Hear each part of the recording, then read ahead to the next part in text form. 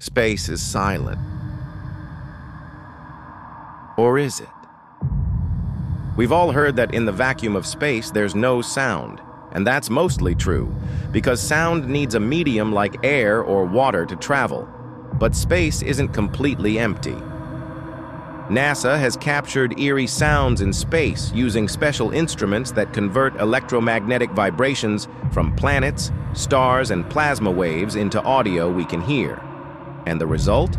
Chilling. From Jupiter's electrical storms to the screams of black holes, space is full of strange, haunting noises. But what do these sounds mean?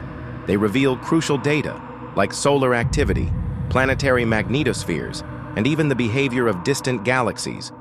It's not just eerie, it's science.